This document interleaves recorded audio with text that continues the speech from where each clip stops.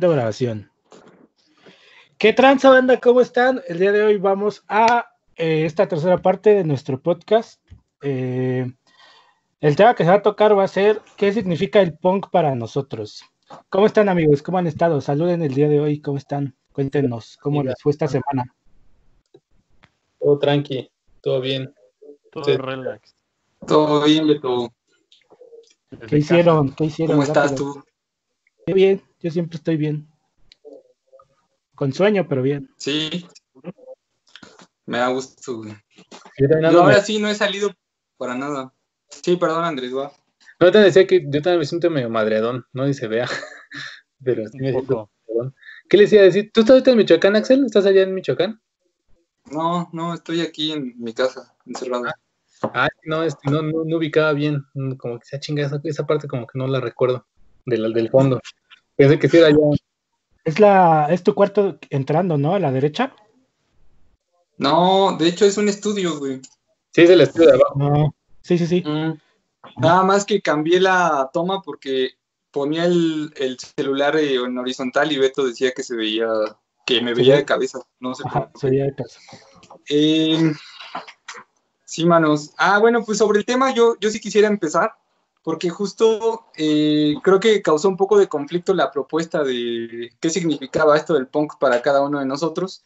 A mí me hizo sentido porque pensaba en que tiene que ver con las temáticas que hemos tratado, ¿no? Cómo nos conocimos e hicimos una banda, a qué conciertos fuimos del género. Y entonces pensé, bueno, pero pues para nosotros, ¿qué representa este asunto, no? No sé por qué se me asustaron, pero espero hayan escrito su ensayo de 2 cuartillas para poder llenar la plática que vamos a tener. Pero yo les cuento cuál fue mi aproximación. Mi aproximación en realidad fue bastante, fue hasta planeada con el punk. Yo empecé a estudiar música a los pues la verdad mi mamá pues muy rifada me pagó las clases de música en G. Martel, que ahorita debe ser una escuela bastante cara. En ese momento no lo era tanto, pero de todos modos pues no era fácil llegar ahí, ¿no? Y yo lo que me daba cuenta, yo aún no tenía como un gusto musical tan definido, por eso yo creo que soy tan ecléctico en mis gustos, o sea, yo no escucho puro punk, así no, eso nunca ha sido mi caso. Pero en ese momento, pues menos, ¿no? Porque estaba muy abierto llegar a estudiar y lo que me gustaba era el rock, ¿no? Así en general. Pero estaba muy en boga, al menos ahí en la escuela, tocar rock progresivo, ¿no? Entonces había unos solos de guitarra tremendos, había pues un montón de complejidad en lo que yo observaba, ¿no? Entonces yo le empecé a temer a mis profesores de armonía y solfeo. El de armonía y solfeo tocaba en una banda de reggae, de hecho, pero pues, lo suyo era el jazz y así, ¿no? Tenía un profesor de ensamble. El reggae y el jazz van muy de la mano en general. La batería, pues, sobre todo. A lo mejor sí, sobre todo para él que era bajista, ¿no? O sea, podía hacer cosas bastante entre parecidas y complejas, pero mi profesor de ensamble pues era un guitarrista, hasta me acuerdo de su nombre porque lo tengo muy marcado, le tenía miedo, la verdad, ¿no? Wilmer. Y pues tocaba cosas muy complejas que me parecían muy lejanas. A mí me gustaba la música, ¿no? Quizá con el único que me entendiera con mi profesor de guitarra acústica, que era lo que yo estudiaba, y porque él venía como del rock urbano, entonces tocaba muy bien, pero tocaba cosas que a mí me eran familiares, ¿no? Que había escuchado. Entonces creo, o sea, estaba tratando de recordar y la verdad no recuerdo del todo, pero creo que me metí a internet y me puse a buscar géneros que se pudieran tocar pues de manera más sencilla, ¿no? Que no fuese tan complejo. Entonces llegué a esto del punk y con el punk no solo la idea de los 3 o 4 acordes tocados en secuencia y de manera además pues bastante sencilla, donde el chiste era tocarlos rápido además, sino también llegué a la idea del hazlo tú mismo, ¿no? Que no tenías que tener el gran equipo ni ser el gran músico. Y así fue como yo, o sea, de manera muy consciente me fui aproximando al punk, fui escuchando bandas y ya en consecuencia, pues te vas haciendo de tu ropita que coincida con eso que estás escuchando y así. Así es como me ocurrió. ¿Qué banda fue como la primera que topaste, así, en ese momento? Muy cagado porque la primera banda que topé fue Ataque 77, ¿no? Entonces, no recuerdo si eso lo encontré en internet o no, pero cuando yo llego a buscar discos, me encuentro con el Trapos de Ataque 77. Lo escucho y dije, algunas de estas rolas yo ya las conocía, ¿no? Solo no sabía que era punk. las había escuchado por ahí, pues en el barrio, qué sé yo. Lo puse y creo que sí fue mi primer como influencia de decir, bueno, pues se puede hacer música en español, puede tener mensaje social, también puedes hablar de 2 o 3 pendejadas, ¿no? Yo creo que eso se me quedó para siempre. Entonces, hablamos la sesión pasada de que los conocí justo cuando pues, yo ya estaba en la prepa, ya había pasado unos 3 años de ese proceso de, la neta, yo no puedo tocar progresivo, me interesa esto del punk. Entonces los conocí, a mí me interesaba justo que platicaran también ustedes, pues cómo le entraron a este asunto, ¿no? ¿Cómo es que llegaron a este asunto? Sí, creo que antes de hablar de qué significa para nosotros, estaría padre contar cómo fue el acercamiento, ¿no? Claro. A lo que es el punk. Por ejemplo, en mi caso, pues yo sí, más bien casi no conocí ningún género antes, ¿no? O sea, yo sí directamente, cuando conocí a Beto, pues ya escuchábamos a Blink, después llegó el otro ex bajista, y también como que la tía se desmadre, entonces ahí empezamos a escuchar 2, 3 banditas, ¿no? Me acuerdo que pues, era como Green Day, Blink 182, MXPX, me acuerdo que nos gustaba mucho, pero pues sí, yo tal vez no tuve otro pedo antes, ¿no? No, musicalmente no hacen como que topé eso directo. Y pues ni siquiera lo intentamos. Yo no intenté tocar otra cosa más que rápido, era así como los covers de Blink y todo ese pedo, y era como rápido, ¿no? Hasta cierto punto medio fácil. Así fue en mi caso, ¿no? O sea, el acercamiento con la música punk. Bueno, happy punk en ese momento. Ya después, pues sí, ya conocí, por ejemplo, Ataque. Escape fue, yo creo que la primera banda así como con mensaje social. Que yo topé. Y ya de ahí, pues ya fuimos conociendo varias. Bueno, en mi caso, bueno, Boicot, El Duende, Los Muertos de Cristo, que sí me latían, pero tampoco fue así como nuestro gran desmadre, yo siento, ¿no? O sea, como que sí las escuchábamos, sí nos movía, pero jamás nos clavamos tanto en ese desmadre, ya salvo hasta el final de la época de la banda, ¿no? Como que sí ya teníamos más esa idea. Pero mi primer acercamiento pues, a la música fue total así, directo, o sea, no pasé por el reggae, no pasé por el alternativo, nada. Si acaso en el momento pues sí escuchábamos el indie que se escuchaba, ¿no? Los Strokes, no me acuerdo otra puta banda, los Hypes, ¿no? Se desmadre, los de Hype, sí. Que por cierto, son buenos. pausa rápido. ¿Ustedes ven a Andrés? Ya Sí, no me yo parece. Sí. Yo los veo los 3. Va, continúa, perdón. Y bueno, en esa parte fue como la manera en que llegué directo a ese desmadre. Después ya fuimos como escuchando cosas así más o menos más especializadas, ¿no? Pues ya después poco a poquito conocí NoFX, Rancid, bueno, por ejemplo, los Misfits y los Ramones, como que sí luego los topé, ¿no? Como que eran los clásicos, luego todo el mundo topaba, ¿no? Pero ya después ya fuimos topando más cosillas. Sí. En cuanto a la música, de bote pronto, cómo llegué. Después ustedes. Toño. Yo, fíjate que a mí me pasó un poquito así como con Axel, ¿no? Pues yo vengo escuchando desde toda la vida el rock, ¿no? Casi, te puedo decir que desde que estuve en el vientre de mi madre, siempre escuchando Queen. Ella decía que nos ponía Queen, etcétera, ¿no? Cuando nos dormía, ponía Queen, todo eso, ¿no? Y aparte tenía un tío que a él sí le gusta más el heavy metal, ¿no? Que con él sí conocí más AC/DC, Iron Maiden, Metallica, Megadeth, etcétera, ¿no? Y él como que nos empezaba a meter en el rollo de la música más. Y recuerdo que mi primera banda de punk que escuché fue a los Sex Pistols, precisamente por mi tío. Y creo que iba con cuarto o quinto de primaria, no me acuerdo muy bien. Y pero fíjate que era algo como que yo estaba buscando. Yo aprendí a tocar la batería escuchando precisamente a Roger Taylor, el baterista de Queen, pero yo sentía que era así como un poquito leve, ¿no? Y muy había básico. Había dos canciones en específico que, o sea, Queen me gusta de pie a pa, ¿no? Pero había dos canciones en específico que sí, como que me marcaron más el ritmo, ¿no? Que es la de Sheer Heart Attack de Queen y Stone Cold Crazy. Que bueno, de hecho Stone Cold Crazy está como clasificada en una de las pioneras del thrash metal, ¿no? De hecho Metallica las toca en sus conciertos y en el tributo a Freddie la canta, o sea, toca Queen y James Hetfield la canta. Entonces yo me acuerdo que le decía a mi hermano, oye, ¿sabes qué? Sí está chido tocar rock y todo, Le digo, pero pues a mí como que quisiera tocar un poquito más rápido y en vez de usar tanto los hi-hats, me gustaría utilizar más los crash, que es a lo que va pues más ligado a lo que es el punk, ¿no? El happy punk.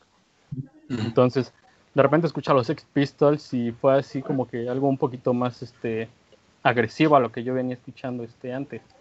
Y de ahí fue que empecé a conocer igual a Rancid, a Blink, a NoFX, y fue así como que le dije a mi hermano, ¿sabes qué? Mira, ese es como que el ritmo que yo estoy buscando para mi batería. Pero pues a él como que no le latía tanto porque la guitarra, como dice Axel, son 4 acordes, 3, y rápido, ¿no? Y a mí sí me latía porque pues era más movido.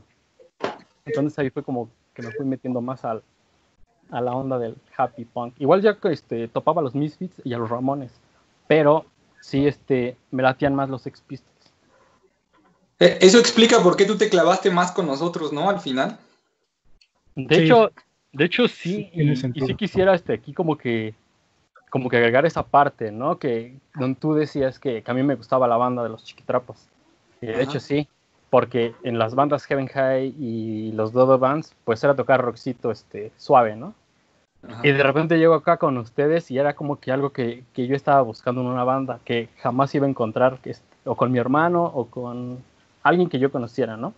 Entonces digamos que sí llegué, pues dije, de aquí soy, la verdad, ¿no? Y yo me probé siendo vocalista pensando que alguna vez, esto yo lo había pensado, que mi hermano se iba a salir, porque él no le latía mucho la onda. Okay. Entonces, déjate cuento que yo llegaba de la escuela siempre, o sea, también aquí tiene algo que ver lo que dijo Andrés, ¿no? Que cómo aprendí yo a tocar, ¿no? Que si tomé clases, ¿no? En el primer video lo comenta Andrés. Ajá. Y pues no, yo jamás, bueno, mi hermano y yo jamás tocamos, tomaron clases en un instrumento, ¿no?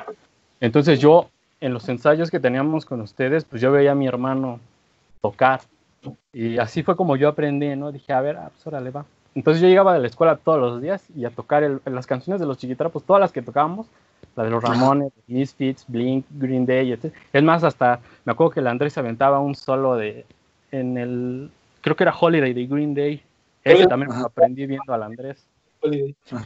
Oye, güey, pero eso está más complicado. O sea, en un instrumento de cuerdas es más complicado hacerlo de esa manera, ¿no? Es decir, en una batería, pues, siento que es más sencillo aprender de esa manera en un instrumento de cuerdas, güey. Eso sí está cabrón. Pues, fíjate que la primera canción que yo sí me aprendí en la guitarra, y fue viendo a mi hermano, fue la de What's My Age Again, y eso porque la repetía el intro. Pues sí, está medio dificilón, ¿no? Entonces yo veía que la repetía, y cuando se iba, pues yo agarraba su guitarra y pues en corto la tocaba, pero que yo me acuerdo nunca fue algo así como, ay, no sé cómo se agarra la guitarra, o sea, fue algo así como natural tocar. Fue intuitivo, güey, para ti. Ajá. Entonces, así fue como yo me aprendí las canciones de los Chiquitrapos, y de hecho, el día que se sale, él sí fue por la canción de Valentina al cine de 2 minutos. Sí, pero fíjate que fue como un pretexto nada más. Ella me había dicho, ay, qué bueno que me escuchó tocar una vez. Me dice, qué bueno que ya te las aprendiste porque ya los voy a dejar. Pero yo nunca pensé que fuera pues que fuera cierto. Fue en serio. Sí, ajá. No, y eso, les digo que eso fue un pretexto porque la verdad él me dijo que, ya ves que tocábamos siempre en el Monster.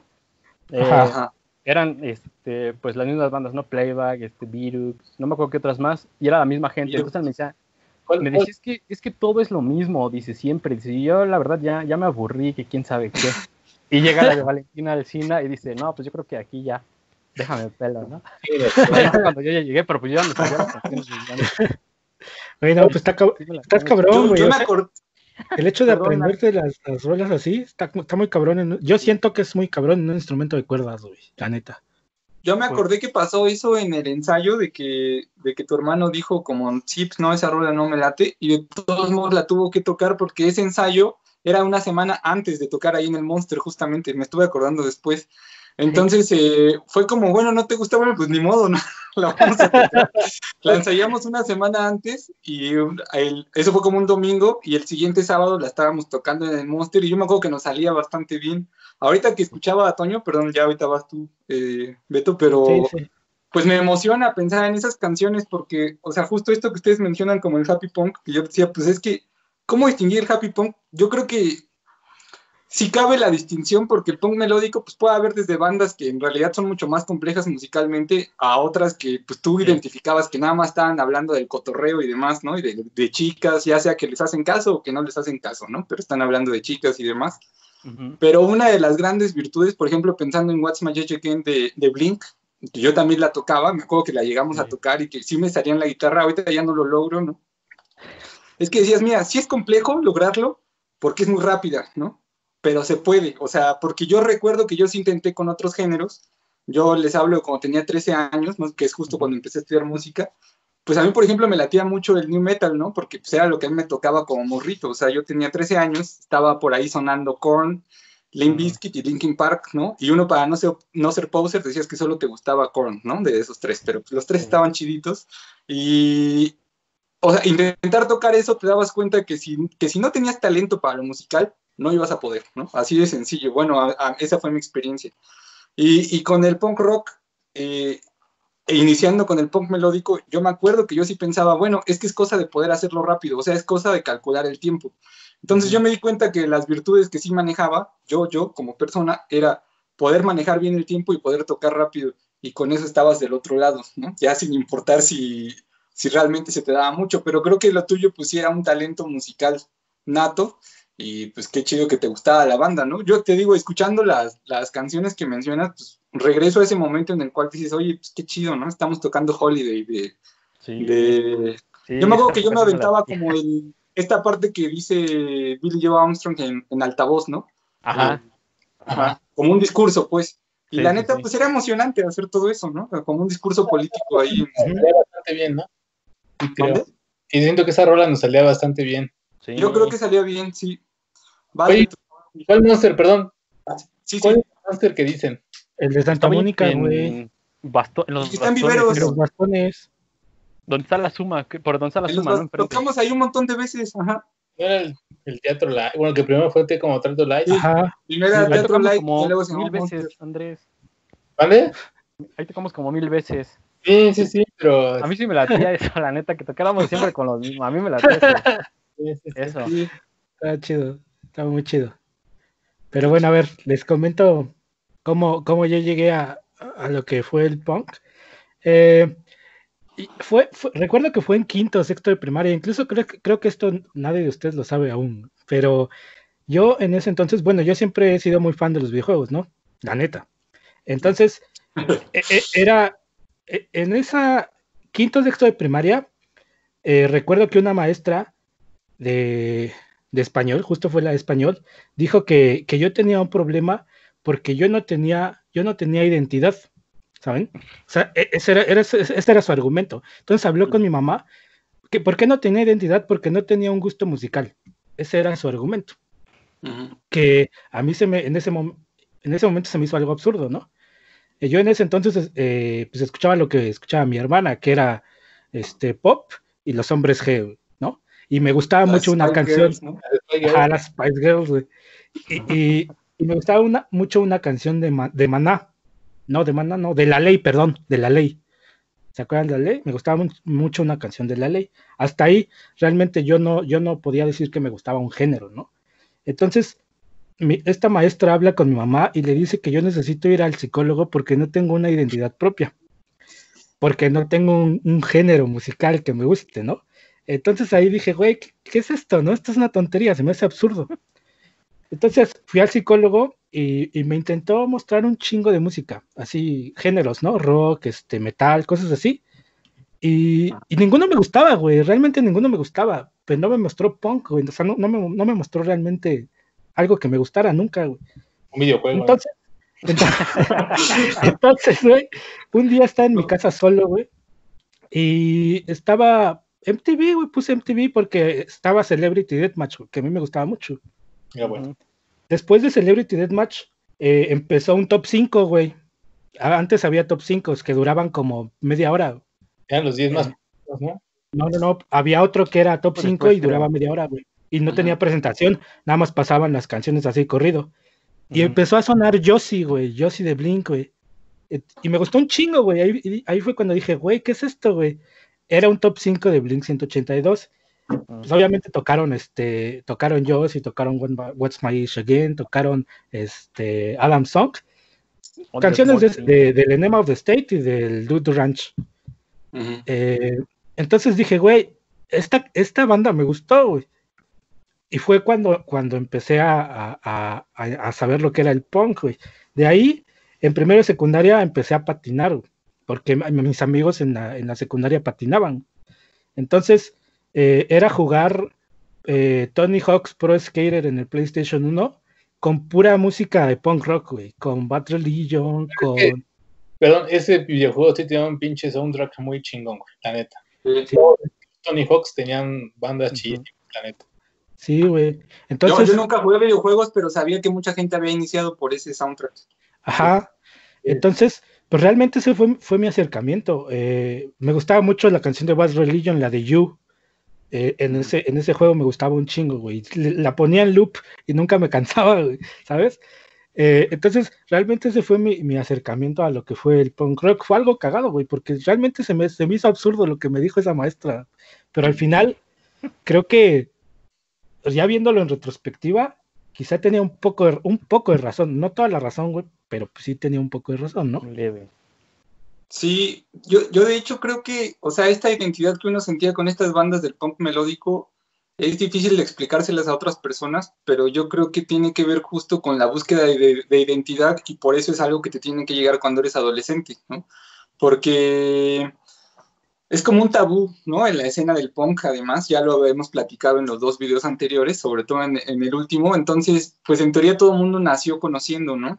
Y no empezó, y en teoría nadie empezó escuchando las bandas más comerciales, sino que todo el mundo ya topaba cosas más complejas y demás.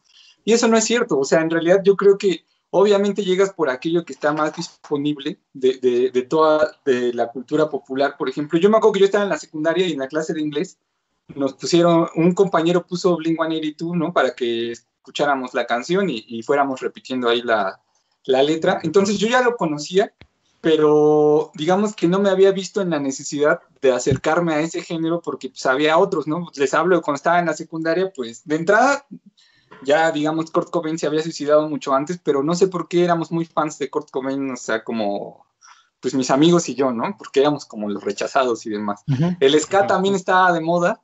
Me acuerdo alguna vez haber visto, digo, ahorita está vetado hasta por mí decir Panda, ¿no? Pero me acuerdo haber visto un sticker de Panda en el Discman de un compañero y preguntar como, ¿y esto qué es, no? Pues escúchalo si quieres. Y, pues suena chido, ¿no? O sea, suena bien. E incluso dentro de las cosas ociosas que he hecho en esta cuarentena fue escuchar un podcast que hacen José Madero y el Longshet, ¿no? Un hip hopero, no sé, un rapero que viene del punk rock. La verdad no sé en qué banda estuvo, pero estuvo en una de las bandas que estuvo de moda. No me suena, güey. Ni me suena, sinceramente.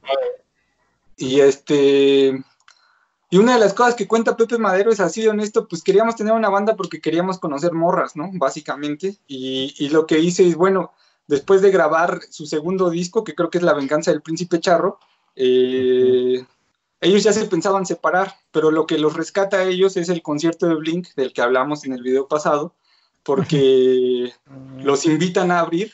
Él dice que él ya estaba trabajando en un bufete, por ejemplo, y que les pidió chance de faltar ese viernes, y que le dicen, no, pues si faltas, pues pierdes tu trabajo, ¿no? Esto es más importante. Y él dice, bueno, a mí ni me estaban pagando en ese momento todavía ni nada, ¿no?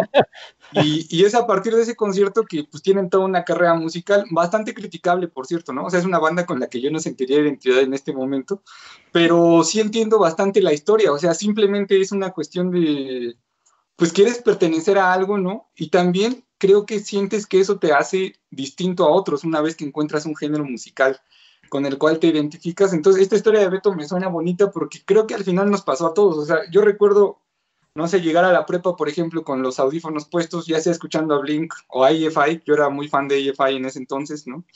Y luego se fue complicando más, ¿no? Cuando conocí a Gaby, me presentó como en un MP3, así como, esto es lo que tienes que topar de bandas, la mayoría del estado español, ¿no? Boicot, Electroduendes, pero también estaba ahí Brigada Flores Magón de Francia. Entonces ya se expandió mucho más mi conocimiento, pero bueno, como decir, luego ya escuchaba Anti-Flag también, pero esto es lo que yo conozco y es distinto a los demás y es una cuestión de identidad, sí, creas identidad, pero también con algunos, ¿no? Y te diferencias del resto, ¿no? Porque a lo mejor incluso pues no te estaba yendo tan bien en otros aspectos de la vida, que quizá el que no tuvo esa parte fue Andrés, porque pues justo todos tus amigos escuchaban eso, ¿no? Digamos, yo cuando los conocí ya escuchaban todos ustedes eso. Ajá. Yo sí recuerdo que fue un proceso solitario y sí como lo de vivir en la escuela de yo soy el que escucha esto, ¿no? Entonces eso es, pues no sé, es un proceso ahí de identidad, yo creo. Entonces todo el mundo nace poser para que se entienda, ¿no? O sea, todo el mundo nace. Ajá. Y yo, por ejemplo, yo pensaba como, sí topaba que había punk más, de entrada más pesado y con letras más complicadas, pero al principio decía, a eso no le voy a entrar, porque pues la neta no conozco, ¿no? O sea, le voy a entrar a una cosa más leve, que más que yo pueda defender de sí, esto me gusta porque tal, o qué sé yo, ¿no? Sí. Sí, y bueno, ya por ejemplo, ya en mi caso, tal vez este desmadre se pule más ya entrando a la prepa, hasta SH, ¿no? Porque, pues bueno, ahí sí se te abre el mundo muy cabrón, güey, o sea, ves de todo, ¿no? En mi caso, desde que llegas y ves un chingo de porros, güey, ves un chingo de cancheros, ¿no? Es puta, ¿no? Y entonces, bueno, pero yo más o menos ya tenía una idea de lo que me gustaba, la música. Yo no patinaba, pero me gustaba ver cómo patinaba, entonces me latía de desmadre. La ropa, ¿no? A todos nos latía como la misma ropa. Sobre todo playeritas de bandas, ¿no? Playeritas de bandas, tenis para patinar. Pero en este caso, pues ya llegas así a ciertos, bueno, en la prepa, a ciertos lugares y ves a toda la pandilla que más o menos se viste como tú y que tienen las mismas ideas y te identificas, ¿no? Entonces ya empiezas a topar más banda, a conocer más música, bueno, más parte del género del punk, ¿no? Aunque yo en general sí casi nunca me junté con nada, o sea, topaba mucho de banda, le hablaba a casi todos, pero nunca fui como de juntarme en un lugar, ¿no? Pero ya ahí empieza a conocer más bandas, empieza a ver hasta putazos, ¿no? Entonces, había toquín, ¿se acuerdan que una vez íbamos a tocar en CCH en un toquín, güey? Pero un güey la cagó, ¿no? La organizó el mismo día del aniversario de los porros, ¿no? O sea, que era una locura. Pero no me acordaba de eso, güey. En primer semestre, güey, organizaron ahí un toquín, güey, que duró hasta las 10 de la noche. Yo me salí como 9:30 porque, güey, dije, ya no voy a alcanzar camión.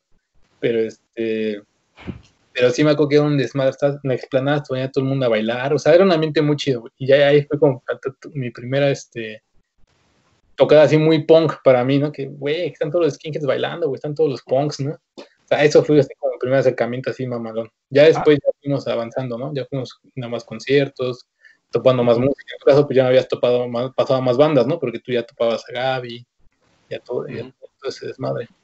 Pero sí, en la prepa, en nuestro caso, no sé, lo veíamos más porque íbamos a prepa pública. Claro. Entonces, lo podías ver más, lo podías palpar más, ¿no? Veías más cosas. Güey. No, yo de hecho... sí. Dale. Sí. ¿Quién? Tú, Toño, ibas a decir algo, ¿no? Sí, fíjate que yo también pensaba eso cuando ya ves que yo estudiaba en el Bacho, ¿no? Igual yo dije, pues me voy a encontrar con un buen de banda así, tipo CCH, pero no, acá fue diferente. Acá en esa época era puro emo y había uno que otro que lo veías así vestido tipo de Blink, que yo dije, no, pues igual y pues con estos morros me junto. Pero ellos eran más grandes que yo, ya iban de salida, pero era como un desprecio, ¿no? O sea, te veían pasar y a pesar de que nos gustaba la misma música, pues era como, o sea, te veían con desprecio. Entonces, pues jamás me acerqué ahí con ellos. Y ya fue cuando llego con ustedes, o sea, y vuelvo a lo mismo. Y era como ese grupito o sea, ustedes eran como el grupito de la escuela que se juntaban en las jardineras y empezaban a hablar de música. O sea, yo no tuve lo que un CCH pudo haber tenido. Sí. ¿Y cuál fue tu acercamiento? A ver, Axel, ¿cuál fue tu acercamiento así como más politizado? Tú siempre has sido muy político, ¿no? Pero sí, ¿cuál fue tu acercamiento como más? Sí, es que yo creo que en mi caso sí había una combinación de que yo tenía como inquietudes pero desde niño, ¿no? Que yo creo que, o sea, en mis ambientes no puedo decir que una sola persona determinó como esas inquietudes, porque como que siempre se hablaba de política desde que yo era niño. Yo, por ejemplo, siempre desde los 8 años anduve con mamá en su trabajo, y pues a la hora de la comida las pláticas eran de política, ¿no? Entonces siempre hubo como continuidad en eso, pero musicalmente yo recuerdo que sí escuchaba los discos de mi papá, pues que era justo Violeta Parra, ¿no? Víctor Jara, Oscar Chávez, son como los primeros que me vienen a la mente, pero él tiene así un montón, o sea, tenía vinilos, además era muy atractivo para mí, ¿no? Entonces ponía José de Molina, un montón de discos, y que tú escuchabas el mensaje y decías, órale, o sea, a mí, la verdad, eso me sigue pasando de repente, pues cada vez menos, porque conforme creces pierdes un poco de sentimiento, ¿no? Pero pues que me estremecía, ¿no? Que me ponía chinita la piel como escuchar ciertos mensajes así de fuertes. Entonces yo creo que siempre tuve pues una influencia ahí de la música de protesta. Entonces llego a la prepa, que era igual una prepa pública, la prepa 9 de la UNAM, y para mí fue muy pesado llegar. A mí nunca me gustó mi secundaria, ¿no? Como platicó Andrés en el primer capítulo, yo iba en el CUDEC. No estaba tan fresa, pero yo no me ubicaba ahí, o sea, como que no me sentía que perteneciera. Pero lo raro fue que llegué a la prepa y tampoco sentí que pertenecía del todo, ¿no? Como que no me hallaba. Entonces, dentro de las cosas que observé estando ahí en la prepa, que a mí ya me gustaba además lo que hemos llamado el happy punk, ¿no? Que insisto, sí tiene sentido en términos de cómo le denomino esto, ¿no? Pero pues al final cuando hablas de happy punk, o sea, estás abarcando un montón de bandas bien distintas. Entonces yo creo que me gustaba el punk melódico en general y no conocía tanto, conocí más a partir de ustedes, pero a ustedes los conocí hasta que acabó ese primer año. Entonces en el primer año de prepa, de las cosas que yo observé era que lo que me costaba trabajo era ir en la tarde, ¿no? Y pues que nos taloneaban los porros y demás. Era mi primera experiencia con este tipo de cosas. Y yo veía que a los punks que traían estoperoles y estas bandas de pues no sé, que no había colores en su ropa, ¿no? Eran parches de bandas así que se veían muy locochonas. Me acuerdo mucho de la playera de un man del cual ya hablamos, ¿no? Que era novio en ese entonces de nuestra amiga, que decía, predican humildad y viven como dioses, ¿no? Y la imagen de, pues ahí de unos cardenales en el Vaticano, ¿no? A mí eso se me hacía súper interesante. Visualmente, o sea, ustedes imagínense un morro, ¿no? Ver eso, ver un grupo de personas con esa convicción y esa vestimenta, oye, pues qué chingón, ¿no? Yo quisiera estar ahí. Entonces, de los recuerdos que tengo es ir caminando hacia el metro, cuando a la hora en la que todos salíamos a las 9, por ejemplo, y que a los punks, los porros no se acercaban a talonearlos, ¿no? O sea, los punks pasaban de largo y pues todos los demás teníamos que cooperar para la chela de los porros. Entonces eso fue muy atractivo. Y una cuestión muy afortunada fue que esta amiga que pertenecía a ese grupo, pues terminó en mi grupo, a ese grupito, ¿no? Terminó en mi grupo ya hablando en términos académicos. Me pedía la tarea, creo que al principio. Y así fue como le empecé a hablar. E incluso llegamos a tener debates, yo me acuerdo, ella fue la primera que me cuestionó, por ejemplo, lo del nacionalismo, ¿no? Me decía como, pero ¿por qué estás orgulloso de ser mexicano, no? Yo decía, no, pues yo sí, ¿no? Y ella tampoco es que me ofrecía tantos argumentos, los dos éramos unos morros, pero tiene la gran virtud de que me abrió los ojos a otros debates, ¿no? Y también me preguntaba por qué me gustaban pues, esas madres, ¿no? Como Blink-182, si nomás era hablar de pendejadas, si era muy comercial y la chingada. Yo tenía una justificación en ese entonces que puedo seguir sosteniendo, que es, pues al final yo estoy pensando en morras todo el tiempo, no en el concepto que ahora el reggaetón nos ha puesto de pensar en morras, sino de que te gusta una morra y estás obsesionado con esa morra, ¿no? O sea, si alguien quisiera pensar en el espíritu de esa época, yo pensaría en Cursi de División Minúscula, ¿no? La canción, o sea, de que te gusta mucho una morra y te obsesiona.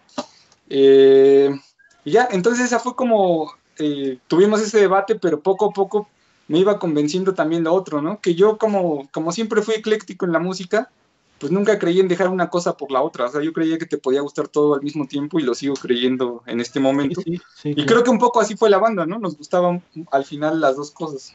Sí. Así fue el acercamiento a ese tipo de punk.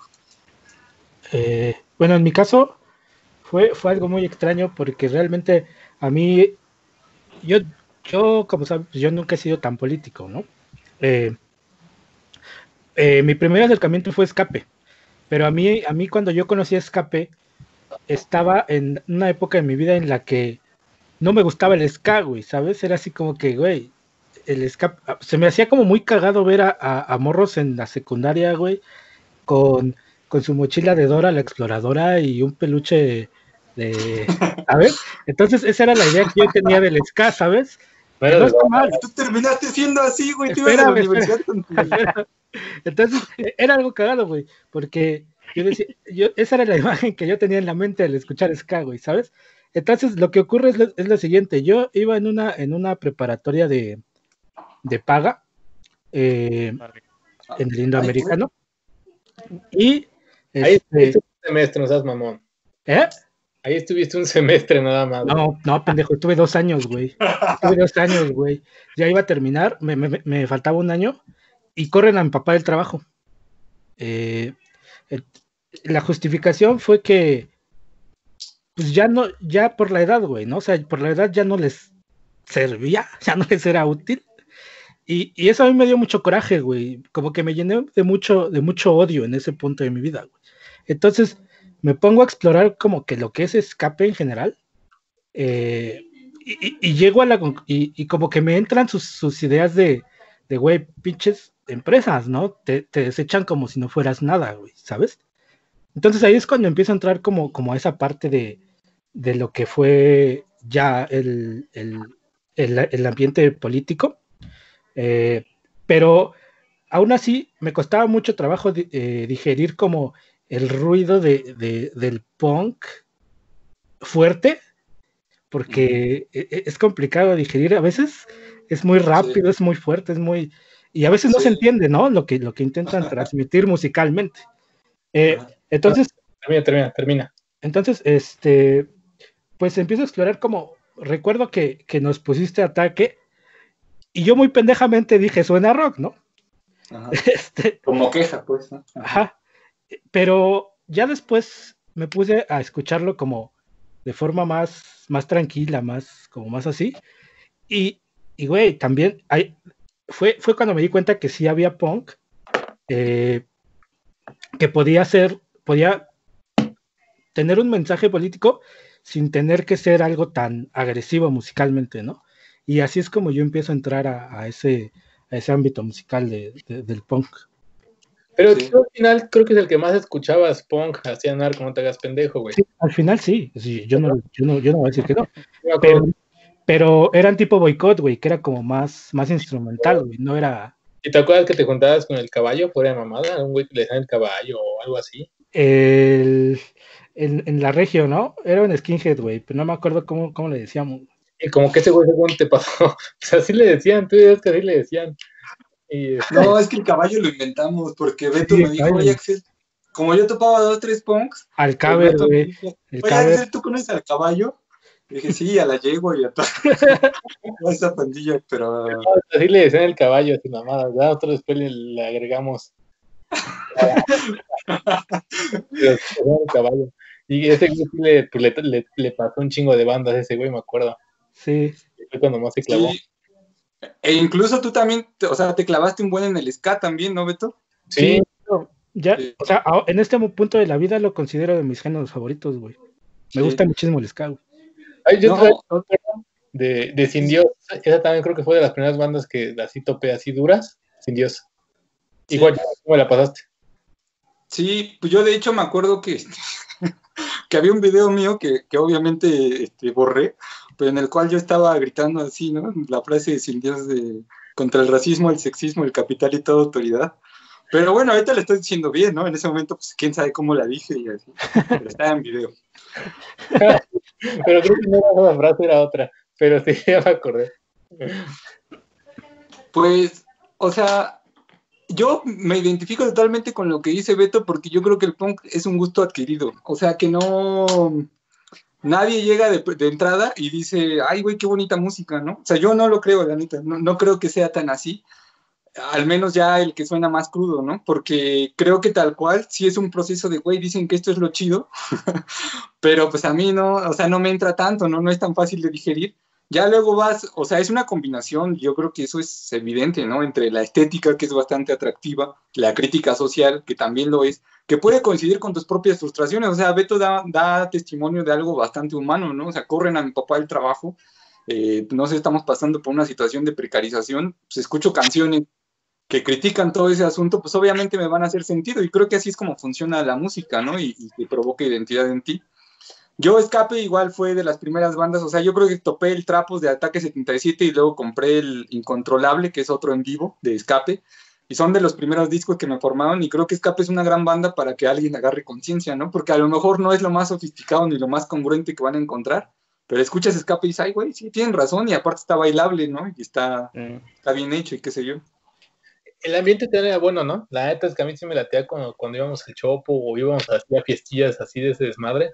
Me latía el ambiente, güey, no sé, como que te hace sentir en otro desmadre. Que sí estaba medio chacalón, pero me latía ese ambiente. Y la imaginación que cada uno le podía poner a sus pinches outfits, estaba chingón, güey. Sí. Era claro. Que tenga el chaleco más chido, que tenga el parche más verga, ¿no? Que hay... Ahorita en cuarentena estoy terminando de llenar una chamarra que empecé. Esta la tengo desde que estaba en la prepa, güey. Apenas voy a avanzarle.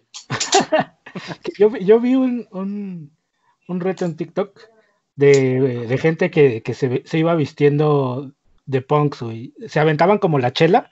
O sea, alguien se tomaba una chela, se empezaba a vestir y soltaba la chela a otra persona. Esa persona la agarraba, le tomaba, se vestía y se la aventaba a la otra y así. Está muy chido ese video. Ese TikTok está muy chido, güey. Pero, o sea, ¿se la aventaba y se iban vistiendo en ese momento o qué? O sea, le tomaba, la dejaba en el suelo o algo así, se vestía, salía vestido, o sea, como que tapaban la cámara, regresaban a verse vestidos y le tomaban otra vez y se la aventaban a alguien más y así. Está chido ese TikTok. ¿Por qué no lo rolaste? No sé. Pero bueno, retomando el tema, pues ya que platicamos de cómo llegamos a esto de que es el punk ya más político, pues ¿qué significa el punk en realidad para nosotros, ¿no? O sea, ¿qué es lo que nos ha dejado realmente? Porque pues hemos estado casi, ¿qué les gusta? 10 años de nuestra vida escuchando punk. 15. No, mucho más, güey, mucho más. Sí. O sea, fuera de mamá, o sea, 15, 17 años en mi caso, güey, más o menos. Más. Sí, ¿no? Sí. Si Andrés 15, pues entonces yo también 15, güey. O sea, él era de Enrique, ¿no? Sí. No, el Kike ya tiene 17, justo. 17 años. Pues bueno, a mí como tal, obviamente me dejó la amistad y primeramente, bueno, el ambiente como de pertenecer a algo, a una escena y bueno, me laté mucho como el desmadre, a mí siempre me latió como el desmadre, ¿no? Entonces, primero era eso, después, quieras o no, sí te abre un poquito la visión de cómo está el mundo, ¿no? Porque, pues a la fecha en mi caso, yo, aunque pues, yo no estudié nada de ciencias sociales, pues yo me la paso leyendo esas cosas así, ¿no? Luego pues, le pregunto, por ejemplo, a Axel, oye, güey, ¿cómo ves este desmadre, no? Me la paso viendo videos así, y aunque lo mío es un tema, pues, ciencias biológicas, güey, que no tendrá nada que ver, pues yo creo que sí, el escuchar ese tipo de música, pues me hizo más crítico, ¿no? De, bueno, pues no porque estudie esto no me voy a alejar de lo demás, ¿no? E incluso aunque ahorita pueda escuchar otro tipo de música, de todo, escucho de todo realmente, pues me gusta para el desmadre, pero no dejo de pensar que es una mamada, ¿no? O sea, de que, güey, pues es música basura que no te deja nada, ¿no? El otro, pues por lo menos te deja ahí un chip, ¿no? Te deja ahí algo, te puede modificar el chip, y para bien o para mal, ¿no? O sea, hay quien lo puede tomar muy bien, hay quien no sale de ahí, ¿no? Porque yo también me acuerdo que en la prepa, ya al final, yo le hablaba a todos, como les decía, a lo mejor los de esa escenita, pero sí como que me criticaban porque yo sí estudiaba. De hecho, yo salí de la prepa con promedio 9.2, ¿no? O sea, yo jamás falté una clase. Incluso, entraba pedo, pero entraba, ¿no? Para mí era muy importante. Me gustaba mucho mi escuela, el CCH. Y yo sí tenía muy en mente que tenía tiempo para todo, ¿no? O sea, podía salir, cotorrear, hablar 2 que 3 cosillas, y irme a mi clase, ¿no? Entonces todo el mundo me criticaba por eso, ¿no? Y yo decía, güey, pues que no mamen, pues a ustedes llevan aquí 5 o 6 años y pues no hacen nada, ¿no? O sea, no, tampoco no es como que eso los haga ser más punks, al contrario, ¿no? Pues para mí son unos pinches parásitos. Y mucha gente se queda con eso, porque incluso ahí en la explanada se juntaban güeyes así punks, pero no les miento, güey, tenían 10, 15 años ahí en CCH, güey, ¿no? Que incluso pues ya se habían quedado ahí de base, ¿no? O sea, ya habían sacado ahí, hecho su negocito, vendían dulces y todo, ¿no? Entonces, bueno, para mí, güey, pues, me ayudó a abrir este panorama social, en donde, aunque no soy muy clavado, pues sí me gusta leer, enterarme y estar al pendiente, sobre todo mucho de lo que pasa en el país, ¿no? Entonces, a mí pues me dio esa idea, ¿no? De que no es así como todo bonito, güey, entonces, o sea, que existen las partes malas, las partes buenas, ¿no? O sea, no todo es así como la ropa, ¿no? Para mí, entonces sí me hizo cambiar mi forma de pensar, güey. Porque también en la prepa, pues te topas de todo, güey.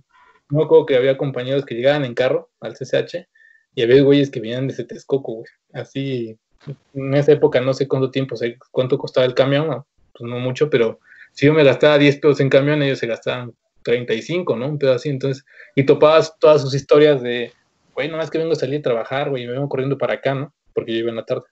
Entonces, pues ahí te da todo ese panorama, ¿no? O sea, la música, el ambiente en donde te desarrollas, la escuela, pues te ayuda mucho para cambiar tu mentalidad. Es a mí lo que me dejó y para mí lo que significó. Sí. Toño. Sí, pues a mí también, como dice Andrés, me hizo como que seleccionar cierto bando, ¿no? Igual te digo, yo empecé a escuchar punk cuarto o quinto de primaria, no me acuerdo. Y ya traía como que esa idea, pero era más en lo musical, no tanto en lo político o en protesta ni nada. Entonces en la secundaria conozco a uno de mis amigos, ¿no? Que de hecho vive por aquí. Bueno, vivía. Y coincidimos en el género. Y empezamos o sea, yo iba con él a su casa los viernes y empezamos a escuchar música, empezamos a escuchar, a platicar de punk que surgió no sé, de las protestas en Inglaterra, etcétera, ¿no? Y nos ponemos a escuchar, yo llevaba los discos de la Vans Warped Tour y él llevaba los de Punkorama. Entonces ahí como que nos complementábamos, ¿no? Pero empezamos a tener esas como pláticas, te digo, de protestas y en la secundaria, pues era como que estaba tu orientador afuera y tú lo veías como ¿cómo se dice? La autoridad. Ajá, lo veías como la autoridad y te decía, ¿sabes qué? No puedes pasar porque tu cabello lo traes largo, etcétera, ¿no? O te mandaban recados y sabes que al tercero pues viene tu mamá. Nosotros nunca le dijimos a nuestras mamás. Sí. Lo malo es que mi mamá siempre iba por mí a la escuela y se la encontraba, oiga, mañana la espero, etcétera, ¿no? Entonces era ok, ¿quieres que me corte el cabello? Pues órale, y nos hacíamos una moicana. Y era así como, entrabas a la escuela, te veía la autoridad en ese tiempo, y era, a ver, ven para acá, ¿por qué estás así? A ver, ¿quieres que me corte el cabello? Pues ya me lo corté, ¿qué más quieres? Entonces para nosotros era esa como una representación de nuestra rebeldía hacia la autoridad, pero sí políticamente, pues ya vas creciendo, te vas empezando a dar cuenta de las cosas, ya después yo empecé a escuchar más que la música, empezaba a escuchar como que las letras, ¿no? De bandas como Anti-Flag, y pues ahí te das cuenta de muchísimas cosas, ¿no? Como cómo trata la policía, a algunas personas, ¿no? Hemos visto lo que acaba de pasar en Estados Unidos, ¿no? Pero pues no vayamos tan lejos, aquí en México igual la policía es muy brutal. Y eso es lo que a mí también me ha dejado, ¿no? Igual, no sé, es como ser tú mismo. Ser punk es como ser tú mismo, pero a la vez así como que causas incomodidad a las demás personas. Por ejemplo, yo trabajo en Polanco, ¿no? En un corporativo. Entonces ahí hay luego he visto que hay franceses, brasileños, creo que hasta ha habido suizos, no sé. Pero pues yo llevaba mi cabello largo. A pesar de que trabajaba, pues llevaba mi cabello largo sin peinar. O sea, nada más como que te echas tantito gel para acá y listo, ¿no? Y te los encuentras en el elevador y así como que sientes la mirada. Pero pues, o sea, a mí no me disgustaba eso. Era como ser diferente pero sin provocarlo, ¿no? Era como ser tú mismo. Y toda la gente como que se te veía, se quedaba viendo, despreciable. Porque había gente que tenía su cabellito largo para acá, bien peinadito, se hacía un chonguí, no sé, pero el mío no, el mío era, a mí me gustaba así. Y de hecho, cuando me lo corté, un buen de banda me empezó a hablar, oye, no, te queda mejor el corte así, que quién sabe qué, etcétera. Y es que a mí no me gusta. Yo decía, igual y sí, pero a mí no me gusta. Y entonces es eso. O sea, de hecho, puedo ver no sé, a una persona vestida con una falda, un hombre así con una falda, pues dirá, mira, ese güey es punk, pero nada más por el hecho de que cause inconformidad incomodidad, perdón, a los demás, a las Porque demás. le valga verga ser él, ¿no? Más que Así nada. es, ajá, eso para mí es lo que, no sé, a mí eso representa lo que es ser punk. y que no está peleado con la edad, ¿eh? Sí, no. Sí. No. De hecho, No, yo de hecho, o sea, tengo una experiencia interesante con eso porque yo me acuerdo que con los amigos de Andrés llegó a ver el debate con el Cristian sobre todo, ¿no? Que yo le decía, no, para mí el disfraz, ¿no? De punk, pues solo es eso, o sea, yo me lo puedo quitar y voy a seguir siendo punk, ¿no? Sí. Y él decía, no, esto para mí no es un disfraz, ¿no? Esto es como mi piel, siempre voy a andar así. Yo le creo, o sea, y le creo que puede andar así siempre. Yo no lo he hecho siempre, pero sí he rescatado algo ya con la edad, que justo creo que cuando le haces cambios a tu persona, ¿no? O sea, cortes de cabello, tatuajes, ropa, incomodas a los demás. Y entonces he rescatado mucho el papel del disfraz al cual yo le llamaba, ¿no? Que en ese entonces sí andaba yo así, pero decía, no, pero, o sea, eso para mí es irrelevante, lo importante es lo que está aquí, ¿no? Sí es cierto, pero me gusta incomodar a la gente justo porque, o sea, pues no sé, ¿por qué les incomodaría? ¿Me entiendes? Yo no lo logro entender, Por ser pero me diferente, gusta, ¿no? rescato esa parte de que la estética puede incomodar y eso, pues es chido, ¿no? O sea, estás haciendo algo en tu cotidianidad, pues no para molestar a los demás, pero sí para decirles, pues la verdad es que no me interesa, ¿no? O sea, Ujú. sí. eso es lo que yo rescato. Pero yo creo que se le pasa a todos, ¿no?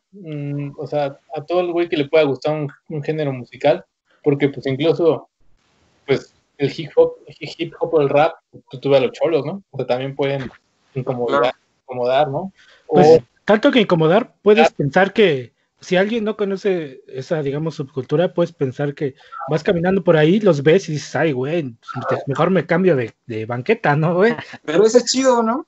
Chido, O sea, ¿no? si yo soy ese güey, yo digo, qué chido, o sea, qué chido que ese güey sienta la necesidad de cambiarse de banqueta porque yo voy caminando, o sea. Vi una película de Jan, una que salió en Netflix de unos Sangre cholomianos. por sangre. No, ¿cómo se llama? De hecho, habla de los cholombianos en Monterrey. Ah, sí, claro, ya no ya. estoy aquí. Ya estoy No aquí. la he visto, la voy a ver, Es buena. Es muy buena, ¿eh? Está buena. la voy a ver. Al final de cuentas, esa tribu, por decirlo así, desapareció por la delincuencia organizada más que por la música que se haya acabado. Pero bueno, más o menos a ese güey le pasaba lo mismo. Pues son güeyes que traen look de cholo, copetes así medio raros, y la gente sí los topaba así como, pues, ¿qué onda con estos güeyes, no? Entonces, Claro. y les gustaban las cumbias, ¿eh? O sea, entonces, Claro. pues en todo pasa esa parte del que puedes generar. Esa película rescata un poco como la idea de que al final estas pandillas que no son el crimen organizado, ¿no? Las que son las de tu barrio y así, pues pueden ser un rescate para ti, ¿no? O sea, porque al final pues, son chicos que en su casa tienen una situación problemática por la precariedad y la violencia y demás. Y pues pertenecer a un grupo puede ser tu salvación en un momento, ¿no? Y así era, tío, y estos güeyes pues, después tuvieron que ir, pero sí, estos güeyes estaban identificados, tenían su bandita y era lo que los salvaba, ¿no? Tal cual. Pero, para ti, Beto. Pues para mí, a ver, yo aquí sí quiero como aclarar algo, ¿no? Según el ser punk, según el significado de punk, es como ser siempre estar en contra del capital, a lo mejor no de la derecha, puede ser apolítico, tiene un pedo muy político ser punk, ¿no? Ese es como el significado que la gente le da a lo que es el punk.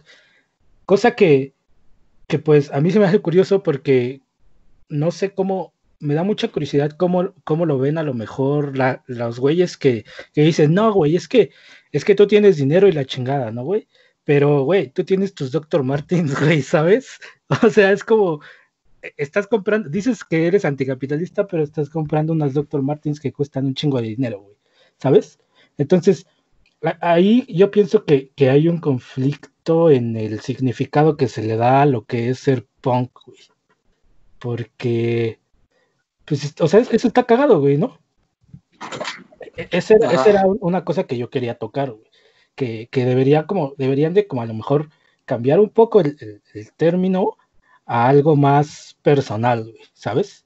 A algo como, güey, para mí, ahora voy a hablar por mí, para mí ser punk, güey, pues es ser ese morro, güey, que sacaba buenas calificaciones en la escuela, pero que era un latoso, güey, ¿sabes? Entonces, güey, ¿qué te hacen, güey? Si tienes puro pinche 9 y 10, güey, no hay manera de que te corran a menos que hagas algo súper mal, güey. Pero siendo chico no puedes sabes cuáles son los límites, ¿sabes? Entonces, para mí es esa parte, güey. Ni desmadre. ¿Eh? En tu caso, ni buenas calificaciones, ni desmadros. Pero bueno, güey, o sea, sí tiene un punto de que es como molestar a la gente, güey, pero no pueden hacer nada, güey, ¿sabes? Porque tú no les estás haciendo nada ofensivo, güey, te estás haciendo simplemente tú, güey. No solo eso, güey, también es como hacer las cosas tú mismo y con lo que tengas. Por ejemplo, cuando yo empecé en mi otro canal de YouTube, güey, pues tenía lo que tenía, güey, y dije, ya, güey, a chingar a su madre, güey, pues a ver cómo verga le hago, güey, ¿no? Pero pues esa era una idea que yo ya traía cargando desde hace años y güey, pues lo importante es que lo hagas y que te auto, ¿cómo te puedo decir, güey? Pues tú solo aprendas a hacerlo, güey, que vayas aprendiendo, pero que no te detengan las cosas, güey, que no te detenga el hecho de que digas, ay, pues es que me falta, no sé, güey, la pinche silla, güey, ¿con qué silla empecé, güey? Es que me falta una silla, güey, es que, no sé, güey, ¿sabes? Sin poner pretextos, güey, siempre pensar para adelante, güey, eso es como lo más importante y siempre, pues, tener en cuenta al prójimo, güey, ¿sabes? Es decir, no faltarle al respeto y tampoco dejar que te falten al respeto, tú defenderte en el momento en el que ellos intenten hacer algo. Es como autodefensa, güey, ¿sabes? Para mí en lo personal, la familia también, la familia y los amigos, creo que es algo muy importante que a veces mucha gente no le da la importancia necesaria, ¿no? A veces, sobre todo en la adolescencia, güey. En la adolescencia, como que a la familia no le das la importancia que merece. Y después te das cuenta que la cagaste, güey, ¿sabes? Al no darle el tiempo que merecían, güey. Entonces, para mí es eso, güey. Es siempre adelante, familia y amigos. Siempre como tener la idea de ser como ese güey que molesta, pero sin ser ofensivo, güey, ¿sabes? Y no dejarte, ¿no? Y nunca dejarte, güey. Siempre defender tus ideas, güey. Siempre defender tus ideas y defenderte a ti mismo, güey. Eso es como para mí lo que es. Ok, está chido. ¿Para ti, Axel? Para mí, pues si tú me preguntas qué es ser punk, Beto, pues ser punk eres tú.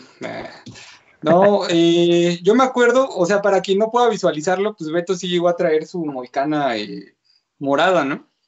Y eso estaba bastante, pues era bonito de ver, ¿no? Yo, por ejemplo, nunca tuve una moicana completa así de colores. El tiempo que lo traje de color era rojo nada más como en una parte.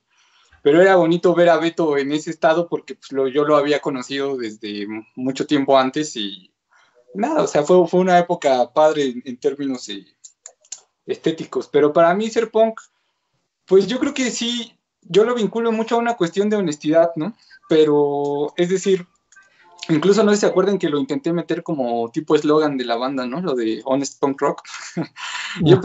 Yo lo que vinculaba en ese sentido era como justo, pues sí vamos a hablar de los sentimientos porque pues al final sí sufres, ¿no? O sea, eres adolescente y sí sufres, no sé, por alguna chica o qué sé yo. Pero también vamos a hablar de lo social. Y no hay mejor manera, justo lo que comentas, Beto, de si hay una definición de ser punk. Yo creo que no hay una definición. Lo que hay es lo que ya hemos comentado. Hay escenas bastante, pues de mucha pose, ¿no? Y esa pose, el problema es que termina intentando excluir. Aunque yo nunca sentí, o sea, en un lugar de punks, para que se entienda, nunca te van a correr, ¿no? Nunca van a decir, tú no entras porque te ves preso, así, no. Es todo lo contrario. En ese sentido yo lo rescato mucho. Pero el asunto es que al final tú puedes llegar a sentir esa exclusión porque a lo mejor justo, pues a lo mejor tú no andas de negro, ¿no? A lo mejor traes 300 varos para la chela, o sea, no sé, cuestiones así.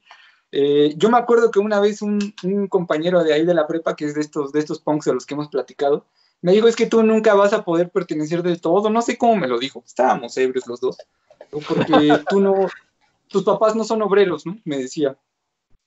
Y Pues yo no sé, o sea, a lo mejor él tiene razón, ¿no? Jamás podré entender el punk y la escena y la crítica social que yo pueda hacer, jamás podrá hacer desde su perspectiva, pero yo tengo mi propia crítica, mi propia experiencia y experiencias duras quizá, o sea, es tan duro como quien se atreve a cantar su experiencia, ¿me entiendes? O sea, eso es lo importante. O sea, si tú te atreviste a agarrar tu guitarra aunque sabías que tocabas mal, si te atreviste a cantar aunque sabías que cantabas mal, lo cual ambas cosas son mi caso. Creo que eso es lo importante y eso es el punk, ¿no? Y yo sí es algo que creo que conservo hasta la fecha. O sea, yo no podría, por ejemplo, ser el personaje que en la actualidad, como un ejemplo, ya que hablaron, por ejemplo, Toño de su chamba y así, yo no podría ser el profesor que soy si no me hubiese subido a un escenario en medio de una escena en la que yo me acuerdo que nos tiraban mala vibra, ¿no? Y a cantar pues lo que me nacía a mí del corazón y a hacerlo como mejor podía. Creo que esa seguridad que requería la tarea cuando era un adolescente apenas, pues ha tenido una gran influencia en lo que terminé haciendo de adulto, ¿no? Por supuesto, para mí el punk es como la oportunidad pues, de hacer algo relevante y hacer algo acompañado, como ustedes mencionan, de tener amigos, para mí es súper importante, ¿no? Porque, y creo que todo está basado en la honestidad, porque yo creo que uno pudo haber acabado en distintas dinámicas cuando eres muy joven, y de no haber tenido esta, pues una de las posibles dinámicas es estar hablando de dinero todo el tiempo, ¿no? O estar añorando el tener un auto súper chingón, el hablar de a ver si me dejan entrar al antro, ¿no? Pero, pues incluso desde una perspectiva clasista y racista, ¿no? Pero pues igual no me dejan entrar al antro, ¿no? Porque soy moreno, porque no tengo unos zapatos chidos, porque no traigo varo, ¿no? Lo que ustedes quieran. Y el punk es todo lo contrario, o sea, el punk es justo, es una pertenencia distinta, ¿no? Y eso es lo que a mí siempre me encantó, es pues mientras menos traigas, pues más aceptado incluso puede ser, ¿no? Mientras más hables las cosas tal cual las estás pensando, pues más chido para el ambiente. Y si no tenías talento para lo musical, no es un problema, ¿no? Entonces, ese fue mi primer acercamiento a la música como tal, el decir, la neta, no tengo talento, ¿qué podría tocar? Creo que punk, ¿no? Pero eso yo sí lo trasladé en la vida y decir, bueno, pero a mí sí me tengo cosas que decir, así como salió en la plática aquí para hacer los videos, y lo voy a hacer justo, creo que esto es bastante punk, ¿no? O sea, pues igual no nos interesa tanto si no nos pelan, ¿no? O si sale mal, o si lo improvisamos, o si nos acabamos de pelear, pero de todos modos grabamos. O sea, creo que es eso, creo que es una cuestión muy honesta, porque justo sale de la improvisación, pero dentro de esa honestidad se construyen relaciones reales, ¿no? Yo rescato mucho la amistad que establecí con ustedes, que creo que ha pasado el tiempo, ha sobrevivido al tiempo justo porque está basado pues, en ser honesto, ¿no? En ser tú mismo. Y he intentado trasladarla a otros aspectos de mi vida y yo insisto, pues para mí el punk es, pues a lo mejor es una actitud, y lo que tú dices de autodefensa, Beto, a mí me hace mucho sentido, o sea, es una actitud de dignidad, creo yo, ¿no? Uh-huh. En la que, o sea, yo entiendo que tengo que interactuar en otros ambientes, que no toda la vida va a ser una escena musical, aunque para algunos sí lo es y me parece respetable, ¿no? Pero bueno, no ha sido mi caso, hay que interactuar en distintos espacios y momentos, pero dentro de eso, pues uno tiene que seguir rescatando su dignidad y siempre consciente de que hay otro mundo posible, ¿no? Y hay otras interacciones posibles. Y pues siempre es chido pensar, aunque ya no tengas la banda, de, güey, yo tenía una banda de punk, ¿no? Y eso sí es algo que siempre traes en la cabeza y se queda para siempre. Creo que es eso, Beto.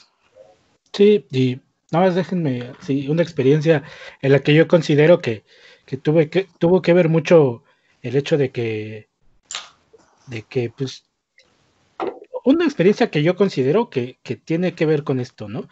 A lo mejor a ustedes no les da tanto sentido, pero es un poco reciente. Cuando estaba en la empresa pasada, en la que perdí el empleo, me fui a Veracruz con mi familia. Había fallecido mi papá recién, mi papá falleció en junio. En agosto habíamos planeado por su cumpleaños, cuando él todavía vivía, ir a Veracruz, ¿no? Con toda la familia de parte de mi papá. Entonces, decidimos, platicamos entre familia y todo, y decidimos, vamos a hacerlo porque mi papá hubiera querido ir. Lo hicimos. El problema aquí fue que cuando yo estaba trabajando, yo me iba a ir el viernes, tenía un día de vacaciones, e iba a regresar el martes a la oficina. Entonces iba a faltar el lunes. Lo hablé con la persona que era mi jefe en ese momento, y te lo juro que fue así como, se puso muy, muy mal, güey, ¿sabes? Fue como que no, güey, es que no tienes vacaciones. El día que tienes de vacaciones lo estás tomando. Y yo así de, sí, yo te entiendo, güey, pero no he faltado, güey. Llego temprano, güey. ¿Sabes? Las pinches métricas de nuestro dominio están mejor que nunca, güey. Y solo es un puto día, güey. Neta, solo es un día. ¿Cuál es el problema, güey? No entiendo, güey. ¿Sabes? No estoy faltando no estoy faltando al trabajo, güey. He cumplido y creo que porque no venga un día no debe de haber problema, güey. Pero se puso así súper mal, güey. Te lo juro que fue una situación muy estresante en ese momento, güey. Hasta que, hasta que me dijo, pues, como tú veas. Y yo, pues es que no voy a venir, güey. No voy a venir, güey. O sea, descuéntame el día, güey. No tengo tema, güey. Al final no me lo descontaron, güey, pero, güey, o sea, a lo que voy es a que, güey, pues yo estoy trabajando en la empresa y estoy cumpliendo. Pues, ¿qué tiene de malo que falte un puto día, güey? ¿Sabes? O sea, si estoy cumpliendo chido, güey, ¿qué les cuesta darte un día, güey? Y ese es el problema que muchas empresas tienen, güey, ¿sabes? Que tienes vacaciones contadas y no te toman en cuenta lo que realmente estás trabajando. Y creo que es parte de esto, güey, ¿sabes? Pues yo creo que así en todos lados, o sea, no sé, ustedes me contarán más, pero, por ejemplo, yo lo que veo pues en el ambiente en el cual me muevo es que alguien dice, pues como yo estoy estudiando para obtener grados o ya tengo grados y fingen ser como las personas más sofisticadas del mundo, ¿no? Y entonces hablan y la neta, pues no entiendes qué chingados están diciendo, ¿no? O sea, es como estar hablando con robots, por ejemplo, ¿no? Y la verdad es que pues te vas dando cuenta que hay explotación en todos lados, no nada más en las grandes corporaciones, ¿no? O sea, hay explotación en todos lados, hay precariedad en todos lados. Y pues tú no te puedes omitir de esa dinámica, al menos no del todo, pero creo que sí ayuda un montón tener la actitud, y voy a insistir, el tener en la mente, yo tuve una banda de punk, ¿no? O sea, no me puedo estar haciendo esto a mí mismo, ¿no? Ni lo puedo aceptar como tal.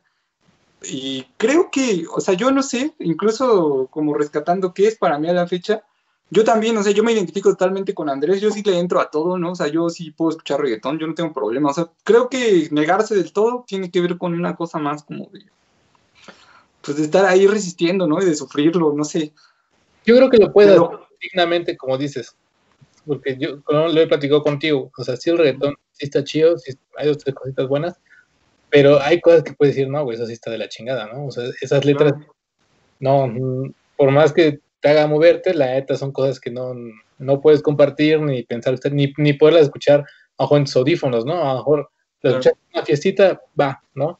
Es lo que decía, que este tipo de música te puede volver a ser más crítico, te vuelve crítico de alguna manera. El que no lo aprendió, pues está jodido, ¿no? Pero sí te vuelve crítico. Y yo por esto me siento con la libertad de poder escuchar lo que sea, porque sé que lo puedo, pues, desmenuzar, ¿no? A lo mejor, y decir que sí, que no, o sea, que sí creo que es una mamada, y que no, ¿no? Claro. Es lo que me dejó también.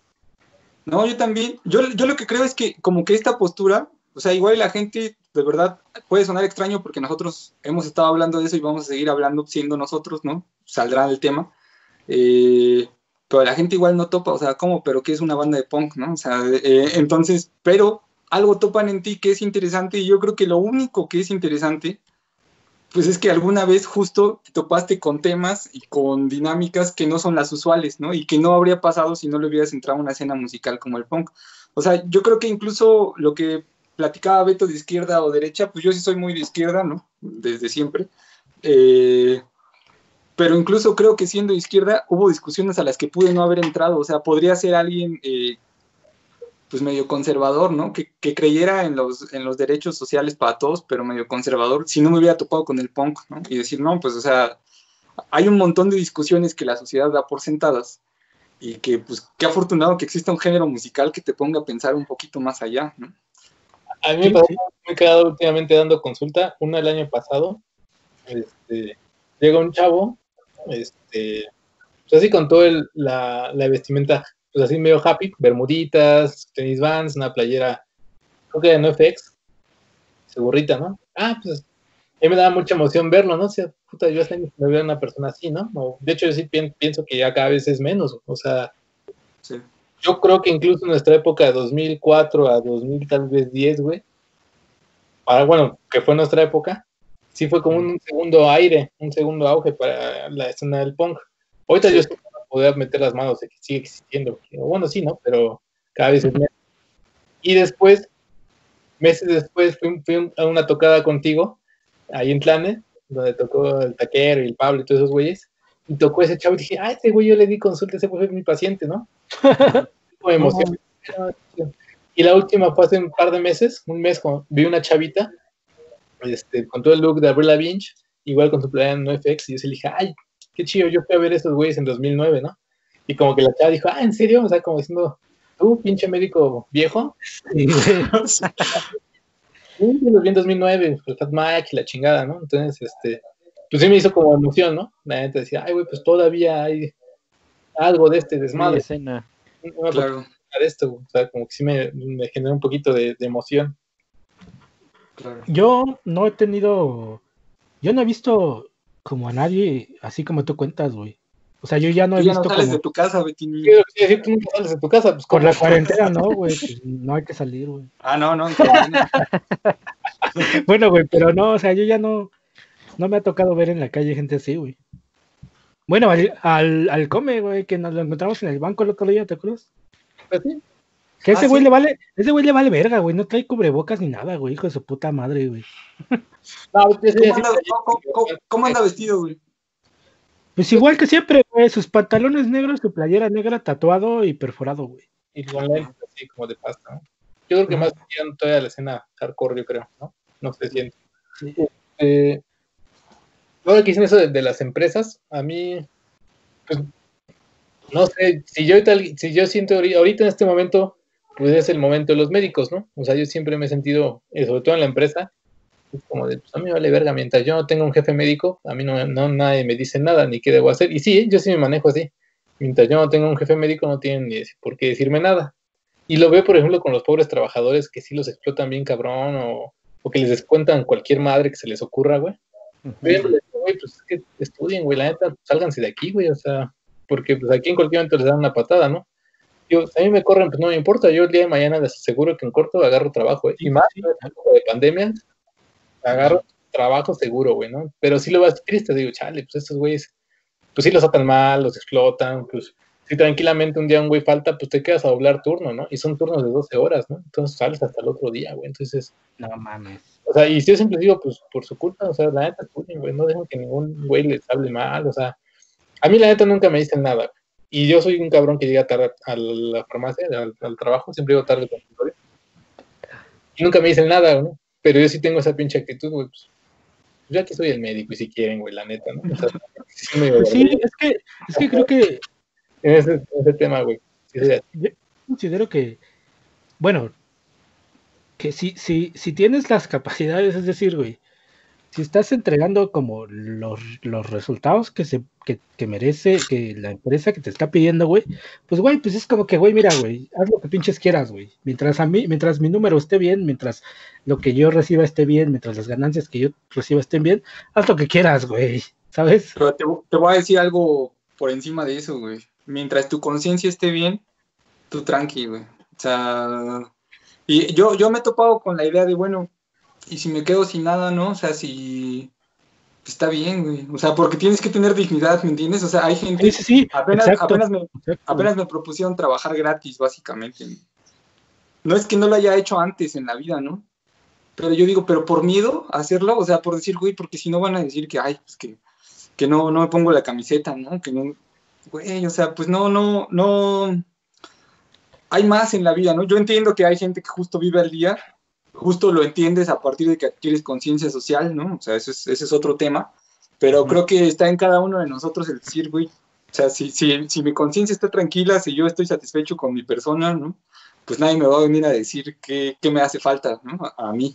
Entonces creo que eso es bien importante y sí creo que deriva de una actitud yo no sé, a lo mejor estoy loco, pero yo sí la vinculo con tener los huevos para pararse en un escenario a cantar lo que se te ocurrió a ti, sin ser músico, ¿no? Con tus amigos que tampoco son músicos, a pesar de que la banda te puede estar abucheando, ¿no? O haciendo jetas o lo que tú quieras. Creo que yo sí lo vinculo a esa actitud, o sea, a esos huevos, ¿no? De que alguna vez se tuvieron y que creo que no se pierden. Sí, no, y a mí me pasó recién que me liquidaron, güey. Fue así como que, güey, ¿sabes qué? Pues la empresa tiene pedos económicos por el virus. No sabemos cuándo vamos a regresar. Eh, no sé si, y me dijeron, no sé si te interesa regresar en cuanto se pueda, ¿no? Y fue lo que yo le comentaba a Andrés. Le dije, no, güey, es que, güey, la neta, la empresa es muy buena, güey. Las prestaciones eran otro pedo, güey. Realmente no me explotaba ni nada. Yo terminaba mi trabajo a las 12 del día, güey. Y me ponía a pendejar, güey. No, Tampoco te güey. pases de verga, güey. No, es que, por ejemplo, güey, yo le decía a mi jefe, oye, güey, ya terminé. Porque nos hablábamos así chido, güey. Güey, ya terminé, pues ponme a hacer algo más, ¿no? Ah, sí, espérame, güey. Y nunca me decía nada. Y le insistía, güey. Entonces nunca me enseñó como otras cosas para que yo hiciera, para que yo lo apoyara, güey. Le decía, oye, ¿en qué te apoyo? Ah, no, pues en nada. Y le insistía, güey. Y era así como que, güey, pues Tampoco qué te has hago. robado un pinche mito. Entonces, cuando me liquidaron, güey, fue así de, güey, pues sabes que ya la empresa está mal, no sabemos cuándo vamos a regresar. Pues el pedo está así. Y le dije, bueno, a ver, güey, está bien, va, pero quiero que me digan, pues, ¿por qué, por qué Roberto, no? Si yo soy el que tiene las putas mejores métricas de todos los dominios, ¿no? Y me dice, no, es que no es personal, es estratégico. Le digo, bueno, ok, sí es estratégico, pero, pues, güey, ¿qué pedo, no? Total que sí me dieron como una explicación así razonable, que era lo que yo quería, güey, ¿sabes? Nos cagas. No, güey, no fue esa. Pero, o sea, sí la acepté por el hecho de que sí me dijeron la neta, güey. Si me hubieran dicho cualquier pendejada, hubiera sido así como que no, güey. Todavía les dije, me dijeron, si les interesa regresar, pues después, ¿no? Y yo le dije a Andrés, no, güey, es que lo siento como una pinche traición, güey, ¿sabes? Porque, güey, estoy dando los pinches resultados que neta los otros dominios no dan. Y, güey, ¿por qué, güey, sabes? Entonces, que se van a la verga, güey. Sí, literal. Literal, güey, que se van a la verga, güey. Y, pues, estuvo bien, güey, me liquidaron bien y todo, güey, pero, pues, güey. $1,000,000, güey. ¿Quién va a regresar con eso? Si alguien quiere asaltar al Beto, vive en... Bueno, Pero, pues... Ajá. Es lo mismo, ¿no? De no dejarte, güey. Pues es como que, güey, no, güey. Sí. O sea, no es justo, güey. Simplemente no se me hace justo, güey. Pues tener dignidad, güey. También yo creo que tener dignidad sin ser cínico, ¿no? Porque también la banda que, o sea, yo aprendí el punk a tener actitud. Hay como varias películas así, por eso lo digo, ¿no? Y esa conclusión también me choca. Como aprendí el punk a tener actitud, pero pues de aquí en adelante, pues voy a hacer lo que siempre me dijeron que tenía que ser y demás, ¿no? Abogado egresado de Harvard o publicista, está bien, ¿no? Si a eso te dedicas, pero lo que no puedes dejar de ser es autocrítico, ¿no? Y tener conciencia social de que tu realidad, si es que te va bien, a la gran mayoría yo creo que no nos va tan bien y pues con una crisis económica derivada de una pandemia menos, pero si es que te va bien, no puedes olvidar que al resto de las personas no les va igual, ¿no? Y que eso tiene una explicación sistémica, o sea, es un sistema diseñado así. Pero además, creo que siempre tienes que estarte criticando a ti mismo, ¿no? Y yo eso sí lo rescato, creo que es la parte que se olvida. Incluso los que siguen siendo punks como tal de... Siempre todos los días se visten como se vestían cuando tenían 15 años, ¿no? Todos los días tomaban como cuando tenían 15 años, siguen teniendo una banda como cuando tenían 15. Está bien, yo lo respeto mucho, me da envidia hasta cierto punto. No descarto hacerlo incluso, ¿no? Pero lo que creo es que el problema es que a veces se dejan de autocriticar, ¿no? Y ya nada más es como, oye, pues soy punk porque básicamente estoy cumpliendo con todos los requerimientos, ¿no? Diría Anti-Flag, punk by the book, ¿no? O sea, según el libro, soy punk. Y creo que también esos güeyes se tienen que criticar todo el tiempo, o sea, y creo que eso sería el espíritu punk para mí, estarte criticando todo el tiempo. Sí, saber qué estás haciendo mal. Claro. Yo quisiera como rescatar el tema para que todos participemos de ¿qué bandas son las que más identificamos con el género o que más nos marcaban en el género? Porque ya hablamos de las que fuimos a ver, ¿no? A lo mejor coincide, pero pensando en el género musical del punk y mezclado con las ideas, ¿no? E incluso puede ser de identidad de cuando éramos pubertos. ¿Qué bandas son, dirían ustedes, que son las que más les marcaron? Yo creo que pueden ser 3, pero si son más, pues está chido, ¿no? ¿Tú, Beto? Yo actualmente creo que sería Boicot. Boicot que bueno, la neta es que en su tiempo fue una de mis bandas favoritas. Ajá. Yo creo que otra de ellas, pues obviamente, por el hecho de que les vale verga la vida, ¿no? Bueno, en su momento les valía verga la vida, pues es Blink, güey. Blink creo que aunque la gente diga que es una madre de que, bueno, ya los, por ejemplo, tipo los punks ya más acá, que digan que Blink es una mamada y pendejadas así, pues realmente, güey, pues no es tan así, güey, porque les vale verga, güey. O sea, es como que, güey, estamos haciendo lo que nos gusta, seguimos haciendo lo que nos gusta hasta la fecha, aunque no esté Tom, no sé, y, vamos a morir haciéndolo, güey, ¿sabes? Y siguen con, aunque hayan cambiado un chingo su estilo, siguen con las mismas ideas, güey. Siguen con las mismas ideas, avanzaron musicalmente, pero mentalmente tienen las mismas ideas, güey, ¿saben? ¿Cómo nació Lisa? Ok. Y Rancid, güey. Pero más que nada por Tim Armstrong, güey, ¿sabes? Porque ese güey, no sé, güey, ese güey como que tiene un chingo de actitud en general, güey. Ese güey es como lo que creo que a nosotros nos hubiera gustado llegar a ser, güey, como persona ahorita, quizá. No sé, güey. Por la actitud que tiene ese cabrón, güey, ¿sabes? Porque ese güey era alcohólico, ¿te acuerdas? Sí, te acuerdas de esa historia, güey, que era alcohólico, que terminó su banda, era alcohólico, y lo rescató Lars Frederiksen, y lo metió a Rancid, güey. Y de ahí sacó todo el punk que tenía adentro, güey. Cosa que se me hace muy chida, güey. O sea, está muy chida su historia, güey. La neta. Obviamente tengo unas cuantas más, pero pues yo creo que con esas doy la idea de lo que es el punk en general para mí, musicalmente. ¿Tú, Toño? Pues a mí principalmente, pues los Sex Pistols, ¿no? Con ellos conocí lo que es el punk. Yo creo que también Rancid, específicamente por Tim Armstrong, ya como dice Beto, como que tiene una energía muy, no sé, te transmite algo Tim Armstrong, ¿no? NoFX también, que hasta la fecha siguen siendo los mismos de hace, no sé, 30 años. Y Blink, y bueno, aquí también algo dijo Beto, ¿no? De que Blink, se quejaban los punks reales de Blink, etcétera, ¿no? Yo me acuerdo que tenía una compañera en el bacho, que ella igual era punk, y siempre me decía, el punk no es feliz, pero pues yo no lo entendía, ¿no? Digo, yo lo veía el punk o el happy por por lo musical.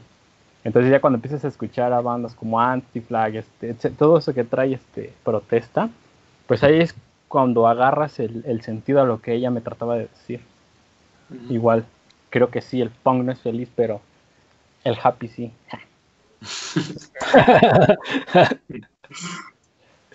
¿Tú, Andrés? Pues yo sí me voy a ir con 3, güey. Yo sí, un poquito más tal vez. Es muy... Sí, está bien. Y primeramente, pues sí me voy a ver copión, Rancid, porque la banda en sí, pues te genera como las dos partes, creo, ¿no? Siento que ni es una banda muy politizada, ni tampoco le tira tanto el desmadre, pero sí, o sea, te transmite esas dos vibras, ¿no? Como que puedes andar en el desmadre, sí, te da una rola que sí le puede tirar, pero es lo que me gusta esa banda, ¿no? O sea, y aparte, pues, y aparte me acuerdo la primera vez también, esa historia la recordé apenas hace ahorita un segundo, que en la secundaria había un güey de otro grado, que incluso era amigo también del Pablo y el Taquero, que un día me prestó el Blancas, ¿no? El Blancas, ese güey. Blancas. Me prestó un VHS de conciertos, y entre ellas estaba Rancid y Bad Religion. Pero en Rancid era como que más el desmadre, donde todo el mundo se prendía, incluso se sube un morrito a tocar o a cantar una rola, ¿no? Entonces te transmite, yo siento como que esa parte de diversión entre pues, la fiesta y a lo mejor sí la escena de que puede ser un punk acá súper vestido así muy chingón, ¿no? Sin necesidad de tirar ambas cosas.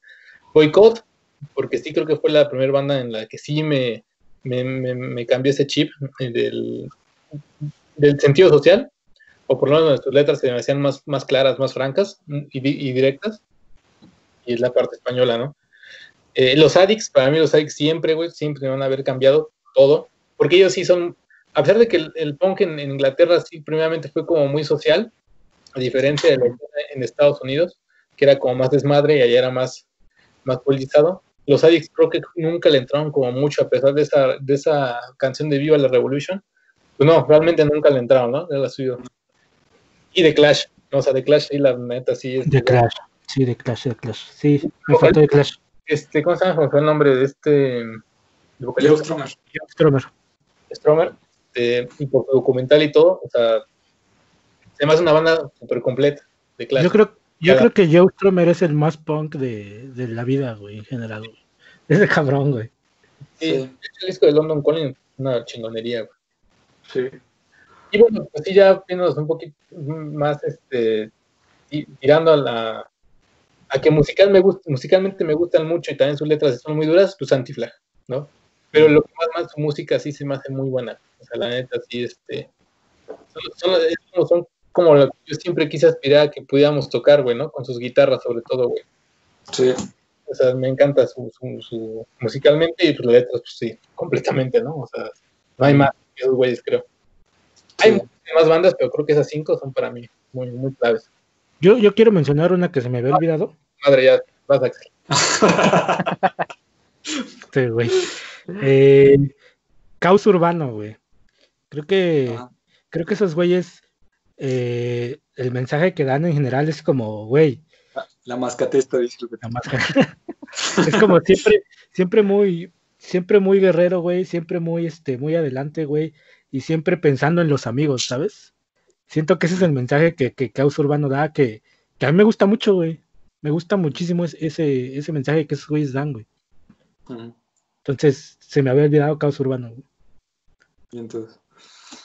Sí, pues yo, o sea, no voy a mencionar ninguna que no hayan mencionado, pero creo que pues justo son bandas importantes y que las tuvimos en común, e incluso el descubrimiento, algunas fue al mismo tiempo y otras fue a destiempo, pero logramos confluir y yo siento que por eso logramos mantener la banda, ¿no? Porque nadie se desvió tanto, o sea, todos podíamos escuchar otras cosas. Por ejemplo, lo que mencionaba Toño de la escena del emo, pues sí, o sea, es que hubo un tiempo en que toda la gente que andaba en el punk rock se volvió emo, ¿no? Entonces, era una tentación, sin duda, pero creo que nosotros coincidimos en que la aspiración no era ir con la corriente, sino hacer cosas que incluso quizá lo que platicábamos en la parte que subiste después del primer capítulo, o sea, lo logramos en algún momento, pero ni se grabó, ni lo tocamos en vivo más de unas 2 veces, ¿no? Pero bueno, al menos el esfuerzo pues confluyó en un mismo sentido, ¿no? Entonces, pues yo sí diría que justo yo creo que la banda, no sé si más punk o demás, pero que en la cual yo pensaría, si me preguntaran, ¿no? ¿Qué es eso del punk y demás? Sí sería los Addicts, por lo que me representan a mí, pero también porque creo que justo la estética de la banda y demás tiene mucho que ver con esto que pues que al final te movía tanto, ¿no? Observarlo en otros y observarlo en ti, o sea, creo que era algo muy interesante con los Addicts, el show que daban y el sentir que estabas presenciando algo que venía de esa ola original, ¿no? Tanto por ser de Inglaterra como por haber tenido relación con las primeras bandas, ¿no? Sí. Y además de tener muchos años de trayectoria. Una actitud muy chingona, además, la que tienen ellos, o sea, a la hora de dar su show. Entonces, bueno, esa es una banda que yo tendría que mencionar. La sudadera que les enseñé de los estoperoles, pues bueno, tiene una imagen de los Addicts, porque creo que a la fecha me parece la imagen más interesante, ¿no? Que se haya hecho en cuanto a bandas. Bueno, pasando como a otros temas, yo sí creo que Rancid es de las bandas más importantes para mí.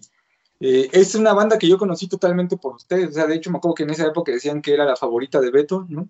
Yo no pensé que me fuera a llegar a gustar tanto, pero sí, porque creo que Rancid es básicamente música, ¿no? O sea que obviamente tocan punk, pero si tú escuchas a Rancid, tanto lo que está haciendo el bajo, ¿no? Lo que están haciendo en las guitarras, las experiencias que están contando, ¿no? El sentimiento que te transmite el Tim Armstrong con todo y los gallitos que se salen a la hora de grabar y demás, te das cuenta que de lo que se trata en realidad es que es una banda que lo que hace es muy buena música, ¿no? Sucede que también tocan punk rock y que por eso los conociste y que por eso puedes traer una playera de ellos, pero es una gran banda en términos musicales. Sí, Entonces, sí.